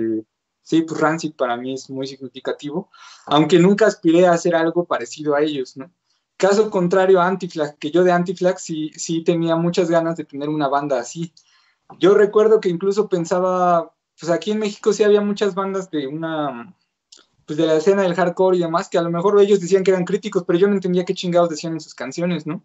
Sí, ¿no? Entonces, yo siempre dije, ¿por qué no hay una banda como Anti-Flag que cantara en español, que musicalmente fuese tan buena? Porque también creo que Anti-Flag, o sea... Son muy buenos musicalmente. Yo lo Guitarra he y bajo. comprobado en vivo, lo he comprobado que pueden tocar tal cual lo hacen en el disco, Sí. y los discos son muy buenos. O sea, igual si tú escuchas esos bajos y esas guitarras, como dice Andrés, dices, no mames, qué chingón, o sea, qué banda tan chingona. Y no se diga los temas que están tocando, ¿no? O sea, en cuanto a temas, yo creo que sí no sé si es la más sofisticada, porque no sé si conozco mucho, ¿no? Si lo conozco todo, pero para mí sí lo es, ¿no? Sí es la que aborda más temas, lo hace de manera más compleja y lo hacen sonar bastante bien. Entonces yo siempre quise tener una banda como Anti-Flag, ¿no? O sea, siempre esa era como la idea. Incluso ahí sí, en términos estéticos, ¿no? O sea, yo también aspiraba como, ojalá nos viéramos así, ojalá tocáramos así, ojalá nuestro discurso fuese tan crítico y, pues, no sé, o sea, poder mover a la gente de esa manera. Evidentemente no se logró, pero creo que como aspiración estuvo chido y que fue un buen modelo, ¿no? Y es nosotros. que a mí lo que me llama mucho la atención de Anti-Flag es que intentan tirarle al peo melódico, güey. Entonces, güey, suena Sí, muy bien, güey, suena muy bien, güey. sí, Realmente, por eso les decía hace rato como que sí entiendo esto de llamarle happy punk, porque cuando hablas de punk melódico puedes estar incluyendo Anti-Flag, ¿no? Y pues no tiene nada que ver con Blink, por con Blink, ejemplo, ¿no? Que claro, son ¿no? dos cosas totalmente distintas. Ajá, entonces, sí entiendo esa diferenciación. Sí creo que tanto Rancid como Anti-Flag pueden ser punk melódico, eh, pero eso no implica que estén hablando de cualquier pendejada, mucho menos en el caso de Anti-Flag, ¿no? Al contrario, o sea, están hablando de cosas muy relevantes Sí. e incluso, o sea, yo les puedo confesar, dentro del manejo que yo puedo tener del inglés, Anti-Flag sí me cuesta mucho trabajo, entonces tengo que ir a ver las letras y como que dilucidar de qué se trata, ¿no? Y dice, vale, pues sí hablan de temas muy complejos, ¿no? Bueno, y yo creo que, pues sí, para mí la gran banda, ¿no? La única banda que importa se promocionaban, pues es The Clash, ¿no? Y creo que se me dijeron, oye, güey, ¿qué crees que pues se va a venir abajo todo lo que hay guardado en el internet y demás, pero puedes conservar un disco? Pues yo conservaría el London Calling de Clash, ¿no? No creo que sea una banda fácil de escuchar, y en mi caso yo sí les puedo decir que fue un gusto adquirido, ¿no? Porque yo pensaba como, pues ya soy punk, ¿no? Entonces ahora tengo que escuchar a The Clash, dicen que está chido. También hay gente a la que no le gusta The Clash, ¿no? Justo en el podcast que les cuento que escuché, el José Madero, que no es un referente para nada, pero se me hizo interesante, porque dice, pues yo no creo en The Clash, ¿no? Y el otro güey le dice, ¿pero por qué no? Ya se pusieron a discutir sobre The Clash. Creo que sí es una banda que creció mucho, que se hizo muy famosa, que sí abre la puerta a otro tipo de artistas de otros géneros. Mencionaba a este güey, el rapero, y estoy de acuerdo, el Longshot. Pues no sé, a que exista Calle 13, por ejemplo, ¿no? Abre la puerta a que exista Escape también. Es cierto, o sea, yo creo que es totalmente cierto, y es porque justo llevó la actitud punk, el mensaje y la estética, aunque a mí la imagen de The Clash no me parecía un cliché, ¿no? Me parecía más una... pues como más original. Yo creo que sí la llevaron a que todo el mundo lo conociera en su momento. Pero eso es una gran virtud porque, por ejemplo, ellos tenían esto... Creo que lo saco del documental, pero es muy interesante, ¿no? El mundo conoció de la guerrilla sandinista, que era una guerrilla que combatía una invasión básicamente norteamericana, ¿no? Que pretendía imponerles un gobierno. El mundo conoció de esa guerrilla, ¿no? De los sandinistas, gracias al disco sandinista de The Clash, ¿no? Entonces es muy importante lo que puede llegar a ser una banda, ¿no? Sí. Y ellos lo hacían pero pues no nada más es la relevancia de lo que estaban diciendo, sino que si tú musicalmente analizas a The Clash, no tiene nada que ver con el resto de las bandas que hemos mencionado, por ejemplo, ¿no? Yo creo que de entrada ellos fueron los primeros en combinar con el rocksteady, con el ska, con el reggae, el sonido, pero no suena a ninguno de esos géneros, suena a algo propio, ¿no? Yo creo que The Clash podría ser un género en sí mismo, porque yo no podría decir, el punk suena como The Clash, no lo creo. Creo que The Clash suena a The Clash. Yo eso sí, jamás aspiré a tener una banda como The Clash, me parecería algo imposible, o sea, algo que no se puede repetir, pero como escucha, creo que es la gran banda, ¿no? Y creo que, pues sí, podría ser la única banda que importara, yo me podría quedar con el London Calling, pues ya el resto de mis días, ¿no? Sí, The Clash creo que ese también se me fue el pedo, pero The Clash también, güey. Y como te digo, Joe Strummer para mí es el ser más punk del mundo, güey, ¿sabes? De hecho, todas esas mezclas de música que mencionas son gracias a que él vivió en muchos países. Se mudaba mucho y aprendía mucho musicalmente de los países. Entonces, entre otros estuvo en México de niño. Sí, entonces todo eso lo hizo aprender mucho musicalmente y lo llevó a su banda, güey. Cosa que está muy chingón, güey. O sea, está muy chido, güey. Pero bueno, algo que quieran agregar, amigos. No, pues que nadie escucha Panda ya, pero, o sea, solo lo menciono. Porque me puse a verlo y salieron anécdotas interesantes de esos güeyes, ¿no? Sí, les aventamos una botella en el Vive Latino. Sí. Andrés casi le da a José Madero en el Vive Latino, cuando empezó a tocar Panda con una botella, yo me acuerdo bien de eso. Sí, fue el único que estuvo cerca. Además fue una cosa muy de aferrados porque le estábamos gritando y aventando cosas y pues toda la banda como de, pues ya cállense, ¿no?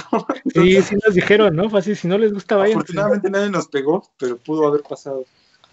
Y yo también me estaba acordando de estos toquines del Teatro Light o del Monster, como le quieran llamar, es el mismo lugar, que una vez me puse a decirles como, no, pues nosotros somos chiquitrapos, la chingada, pero no tocamos emo, ¿no? Nos caga el emo de la chingada. Igual estuvo muy pesadito ahí como el ambiente porque pues, todo el mundo iba a ver bandas de emo y demás, yo diciendo esa locura. Pero bueno, estuvo chido, o sea, ya lo hice, ¿no? No me quedé con las ganas de hacerlo. Una vez me acuerdo que nos gritaron pinches emos desde un auto y el Andrés y yo sí corrimos a alcanzarlos y se fueron. El Beto se escondió atrás de un arbusto. No, yo estaba buscando una piedra, güey. Aunque no lo crean, sí fui a buscar una piedra porque era más fácil llegarles con una piedra que corriendo, güey.